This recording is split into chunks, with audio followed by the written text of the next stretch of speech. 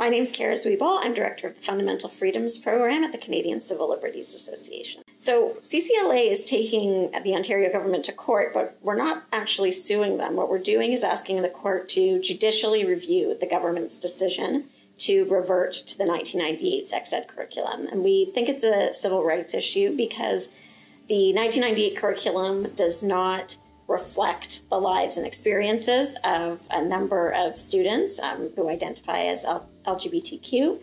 It removes content related to consent that is essential for the health and safety of students.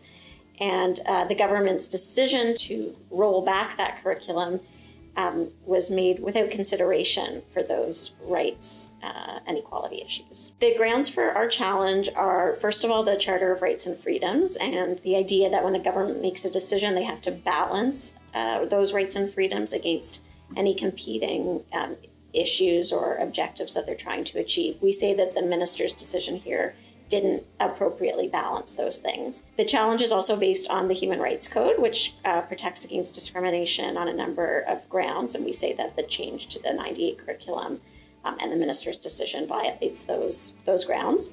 And finally, there's provisions in the Education Act of Ontario that requires boards to create an inclusive and positive environment for students.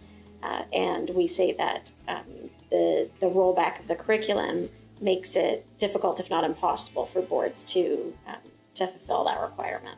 The end goal is to have the court make an order that the minister has to direct school boards to use the 2015 health and physical education curriculum, the 2015 sex ed curriculum, until the government has completed whatever process it intends to engage in to develop a new curriculum, and until it's developed a new curriculum and put that in place. So we're waiting for the provincial government to respond, to send their record and their evidence that they'll be relying on.